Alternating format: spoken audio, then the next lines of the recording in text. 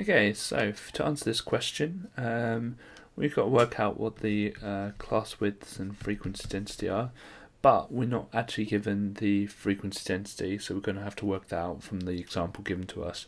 So the class width for the first one is 10, and we know that to find the frequency density, you do frequency divided by class width, which is going to be 0.4. So if that's 0.4, that's going to be 0.2, 0.6, 0.8, 1, 1.2. And to work out the frequency density for the next one, again, class width is 10, 10 divided by 10 is 1, so the height of that is going to be 1.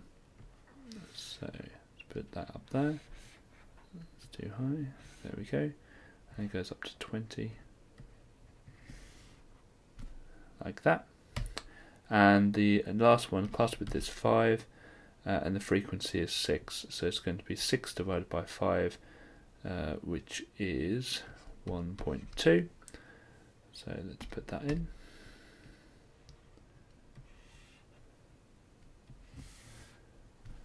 And there we go. Now, the one on the left-hand side is shaded in this one, but in your exam, don't shade them.